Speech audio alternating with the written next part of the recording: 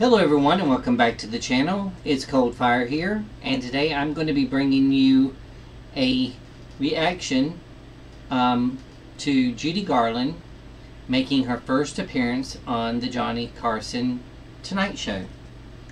I don't believe there's any singing in this, but I just wanted to watch the interview to see, what all it's about. So all you Judy fans out there, I hope that you appreciate this being played. But without further ado, let's see what she says on here.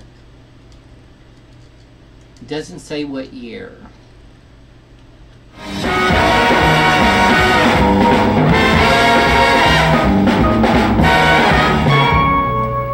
No one, I think, receives more intense reaction from an audience and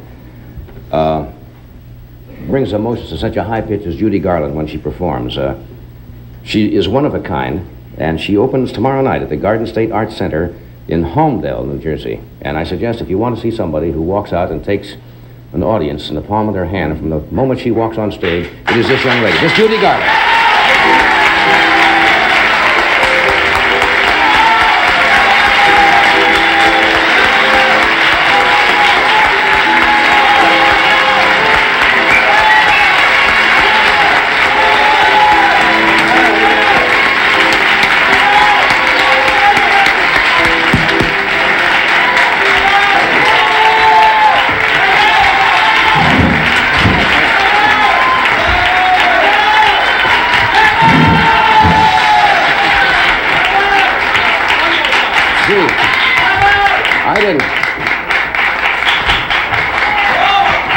I tell you, I didn't get that kind of reaction when I was born. Yes, I did remember my dad did go, yaha, yaha. I imagine the doctor did. Yes, right in the mouth he got me. He held me the wrong way. Aww. Hey, I thank you for coming tonight. You know, you've never done this show before. I know. And because usually when you're in New York, you're busy and you've got a concert date or something. Yes. And I thank you for coming here tonight. You're welcome. And you look wonderful. Thank you. That is why. That's beautiful.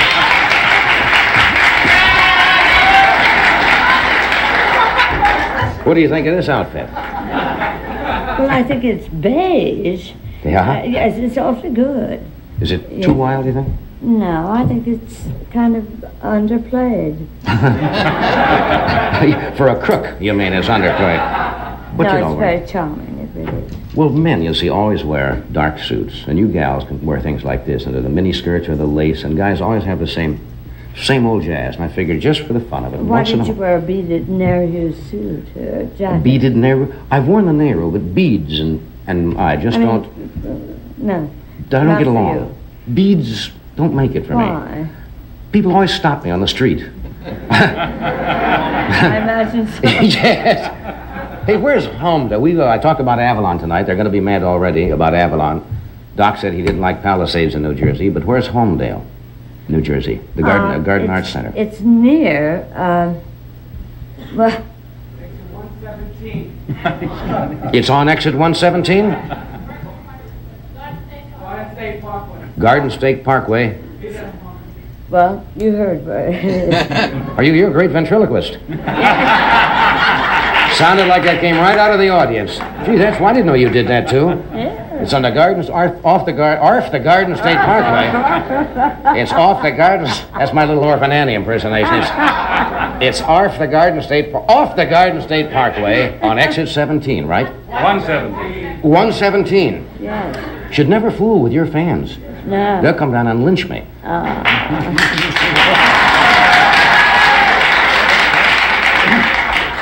It's a hostile group, isn't it? I love them. Do you play in the, They do. Is this on the round, or regular theater? Yes, it's the biggest round I've ever seen. It's quite magnificent. It's sort of half indoors because it's a shell. Oh, with a covered bandstand type of thing. And it's quite stunning.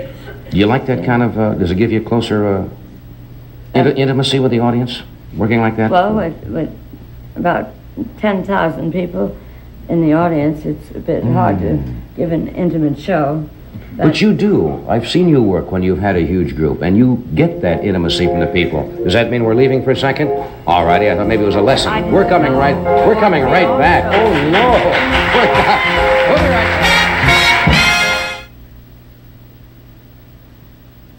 back. She's a dream, you know it? Yes, she is. And talent. You got all your talent. Easy to see where the talent came from. And then her husband, Peter and Chris, are great. They're back in Australia She's not now. married to both of them. No, I meant, she's married to Peter. Yes. And they're back in Australia now? Yes. Hey, let me ask you a couple of questions here, because we didn't really plan anything, and we'll just throw questions. Anything you don't want to answer, well, I guess I'll say, what's been the high spot in your life? You've had so many great moments in front of audiences. What has been one standout thing that really... Well, one of the many comebacks must have been, let me see, I think working at the Palladium Theatre in London for the first time was my best thrill. And that was probably and then a command the performance? After that. That's got to be. Yeah. Because when you came in at the Palace here, it was absolute bedlam. Yes, well, I like bedlam. You thrive on bedlam, don't you? Huh? What is it that gets your audiences, and I'm not trying to put you in an awkward position saying that, because you have such a rapport with the people who love you and come to see you. I mean, it's really adulation, and it's unique. You're unique with it. Very few performers have that. But you create that wonderful empathy, I guess is the word, with an audience. And I've seen you work many times, and it always happens. I haven't a clue. You try to analyze it at all? Well, it's really probably an unfair question, because it's maybe putting you on the no, I spot. think it's because I adore them, you see, and then... It comes across. Yes, and well, it sounds silly. to No, talk it doesn't about sound myself, silly. But I do think it's awfully nice for people to come in and sit in uncomfortable chairs and pay money to hear me sing.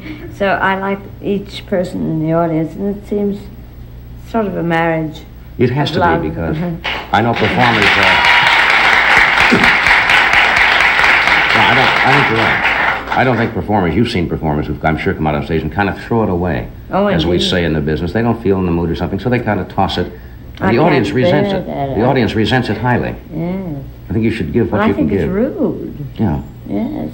After all, if you're going to be on stage, you know, don't look down at the audience with disdain. You enjoy it, don't you? I mean, is that your biggest personal satisfaction, being in front of an audience?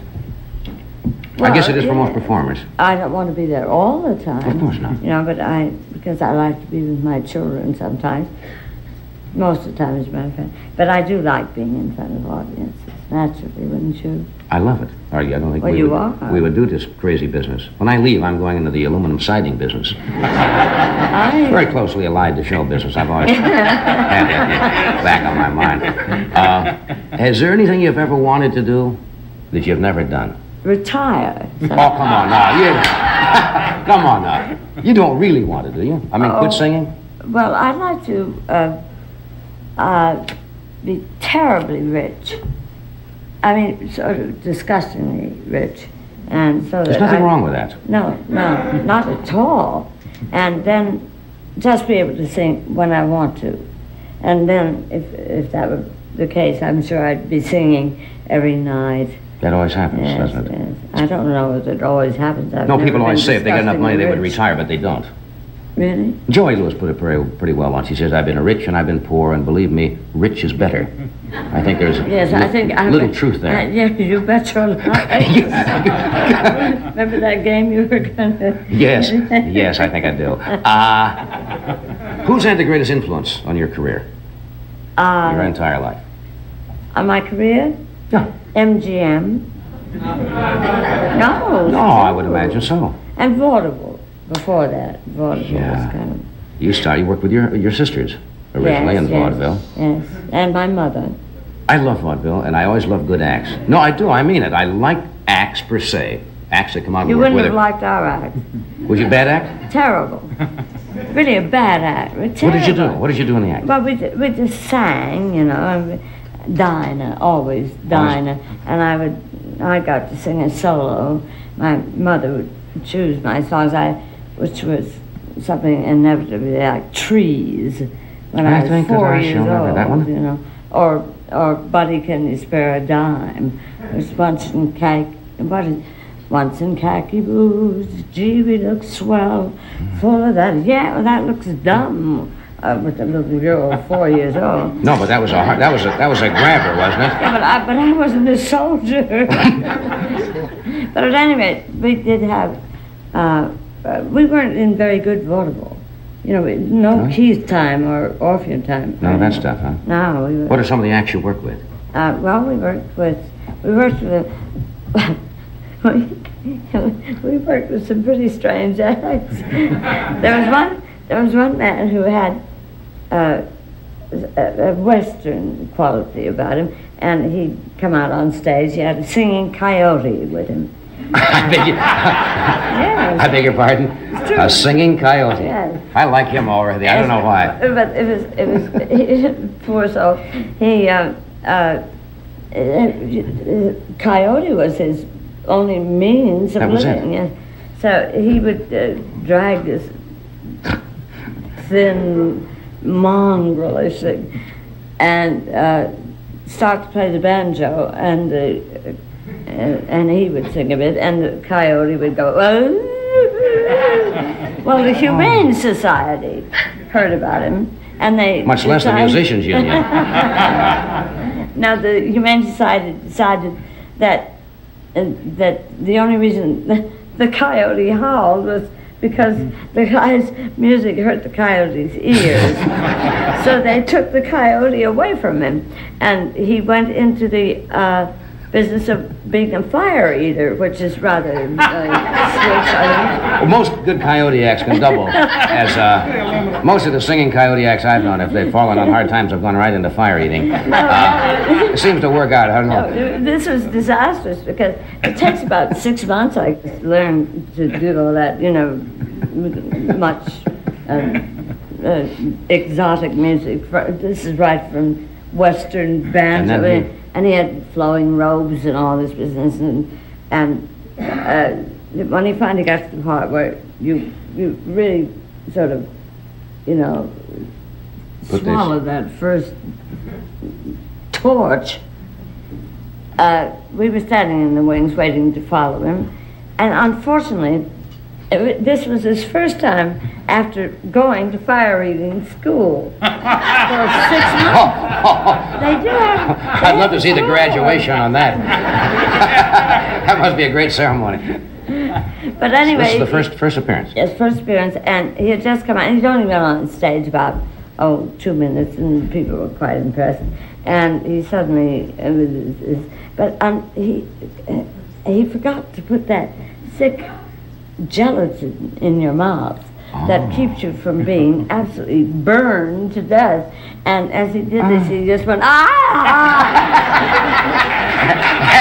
And the coyote ran in the back door. Thought he was... No, he threw the torch and caught the curtains of the theater on fire and burned the whole the whole theater down. You had some great acts. Yes, what's the best act you worked with? Did you ever work with? I always heard about Fink's Mules.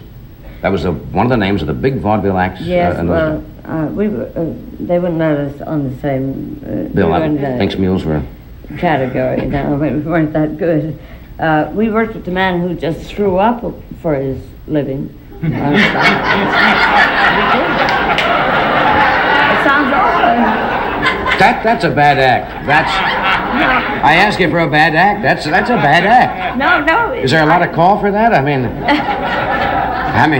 No. The auditions must have been terrible.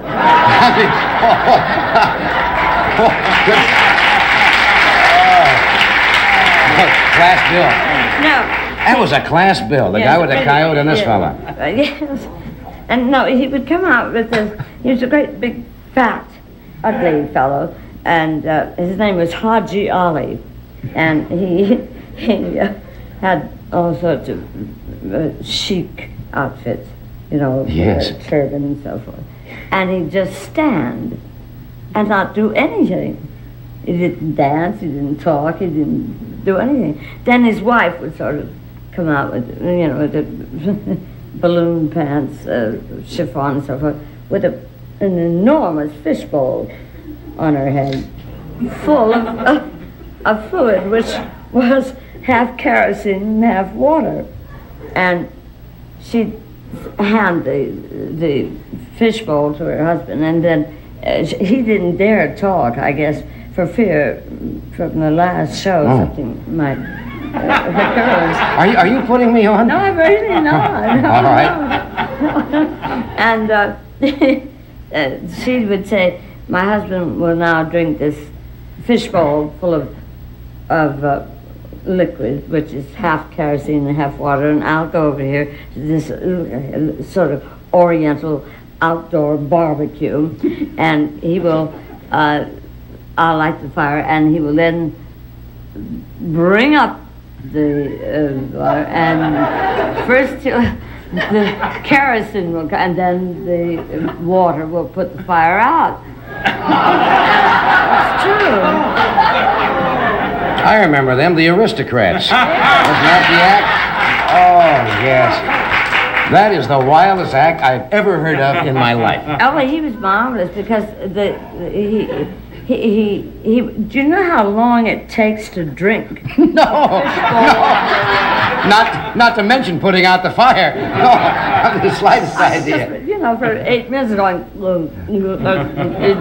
and finally he finished this, and one drum roll, we only had 3 pieces in the band in those days, and he would then turn and sort of do this, and the bloody outdoor barbecue was way over there, and he'd simply go, and out would come the kerosene first, and the audience would get a bit nervous, fire, and then the fire, and then the water came. How did Sullivan ever miss that act?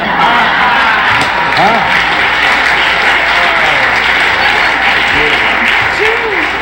You know why? If that Ed would ever seen that act, he'd have gone crazy. The man died of ptomaine poisoning. Yeah. I'll buy that. Cafeteria. No, you know, isn't that strange? Got hold of some bad food and went, huh? Yeah, golly. Oh, that's wild. That's funny. Yes. Let me do this.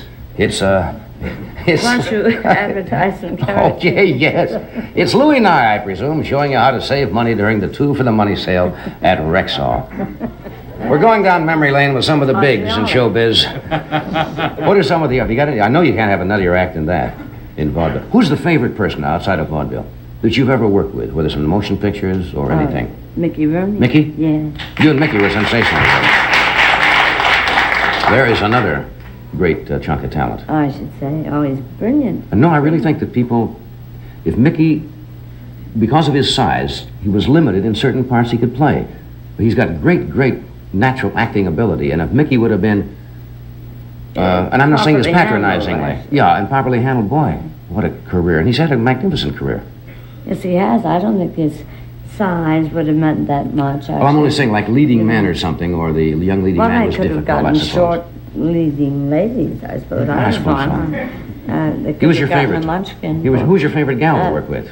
My favorite one? Gal to work with. Well, I liked all the women I worked with. I didn't have any fights with any of them at all.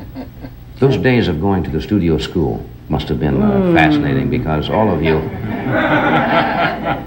with Mickey, and who were some of the other youngsters at that time? Yes. That was quite a class, if I remember. It was quite a strange group. It was Freddie Bartholomew and Mickey Rooney. Freddie Bartholomew, I believe, is now in advertising executive with one of the agencies in New York City. Yes, that's right. But he was in, you know, Little Lord Fauntleroy in the Dickens things, absolutely beautiful English child. And then Mickey Rooney and Lana Turner and myself and some strange girl, little tiny thing called Juanita Quigley. Juanita Quigley? She never made it. Juanita Quigley. And we had Deanna Durbin. Deanna Durbin. Yes. Dina Durbin was there. And that was about it. Did you ever learn anything in those classes, or were you... Not a thing. What was it like? Just nuttiness all the time? Well, we always had... Now, the rules were, I think, that you had to be tutored so many hours a day. Yes, but they would be broken up, you see. You could do 10 minutes of history, say, and then you'd have to go rushing to the set because they were ready for your scene, and you'd do that and then go back and try to do the history. And I wound up reciting more history in the scenes and doing, I got it all mixed up. I must say, I can cop out. Anyway, I just think I was plain old ignorant. You ever see Mickey anymore or run into any Oh, people? yeah. I think Mickey, the last time he was with us, was doing a picture at the time. I think he was also had a school for youngsters. Yes. Talented youngsters, yes. a training. An acting school. They don't do that anymore, do they? The major studios where they put a lot of youngsters under contract now. No, I don't think they do. I think they should. It's a good training ground, you know. It's rough, but it's good. I'll bet it is. I'll bet it is. How long will you be down at Homedale now? I understand five days down? I know 5 where. nights. 5 nights, starting tomorrow night, which is June the 25th, which will take you right up through Friday night, right? That's right. I hope, well, I know you'll kill them down there. You do every place you perform. And so it's on Garden State Parkway, Route 117 at the Theater Arts Center, is it? Or? Thank you, sir. The Garden State Arts Center down there. And I can't thank you enough for coming tonight. Well, I can't really. thank you so You're a doll.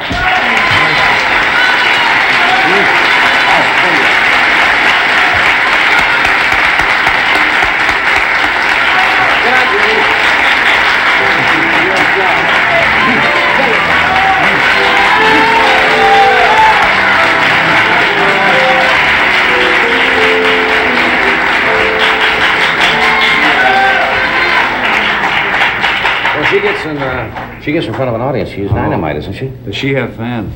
She's quite a gal. She has said quite a life. We'll be back in a moment. Bennett Surface with us. Here's a word from the R.J. Reynolds Tobacco Company.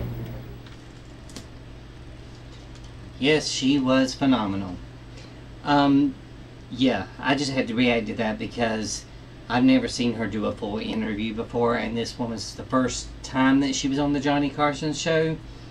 So it's just fun to watch her. I mean, I didn't want to pause it or anything because she's just so damn funny. I mean, no matter what kind of story she tells, she just makes it sound so hilarious. And you could just sit there and watch her for hours, you know, entertain you. And it's just so weird because the first time I ever saw Judy Garland was with The Wizard of Oz. And in the movie she was, you know, she sang, but she was more serious. But I guess as she grew older and she had her, you know, was becoming more and more famous, she was just naturally funny.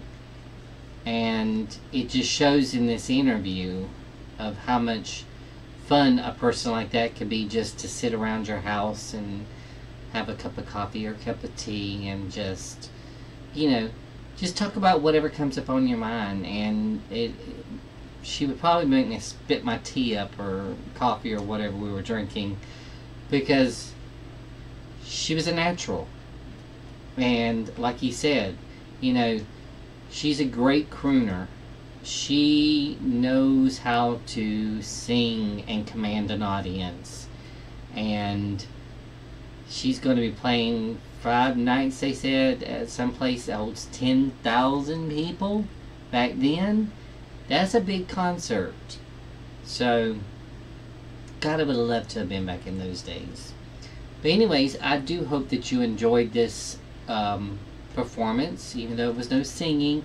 But I do like the talking part and to get to know her a little bit better as a person. But that was Judy Garland, makes her first appearance, Johnny Carson Tonight Show. Well, I hope that you enjoyed it as much as I did reacting. Thank you, and you have a great day. Love you. Bye-bye.